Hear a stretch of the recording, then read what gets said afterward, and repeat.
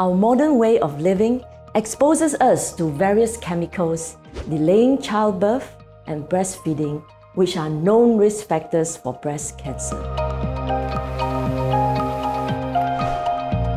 Hello, I am Dr. Christina Lai, and I am a clinical oncologist.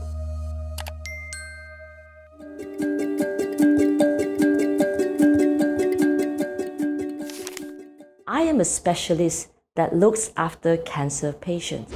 The majority of my patients are breast cancer patients, and recently there has been a worrying trend of younger breast cancer patients being diagnosed. Of course, there are multiple factors and causes contributing to this. This includes our lifestyle and environmental factors.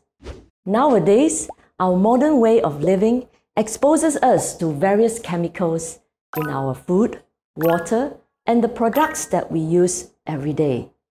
In addition, many of us are taking our time out to build a career first before starting a family. I am not only a doctor, but I am also a mother of 2 young kids, a wife, and a daughter to an elderly parent. So I can truly appreciate how challenging it must be for my younger breast cancer patients to juggle between the different roles they play and still take time out to focus on their treatment.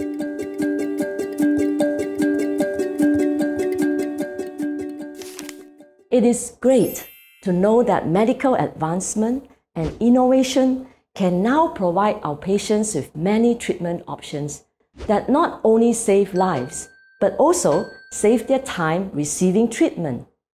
One of the best examples is the option of targeted therapy, which is treatment that specifically targets the abnormal gene and DNA mutations that are found in the cancer cell. This not only spares the patient from the long-term side effects of chemotherapy, but there are also new innovative ways to deliver this, such as orally, via just a tablet, or even subcutaneously, which is just an injection administered under the skin.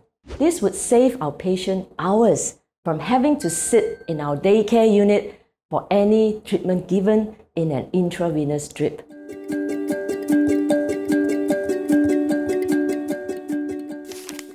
My advice to all the women and breast cancer patients out there is to empower yourself.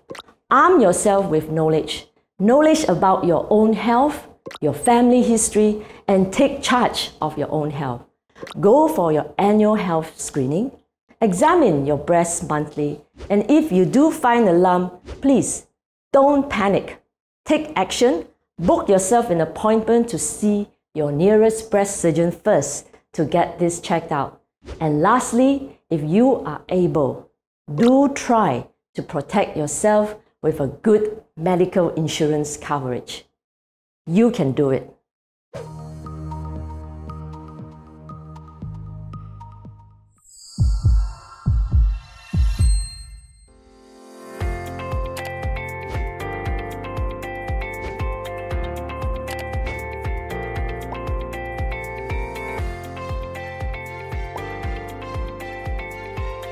If you find this video helpful and inspiring, do check out the other videos.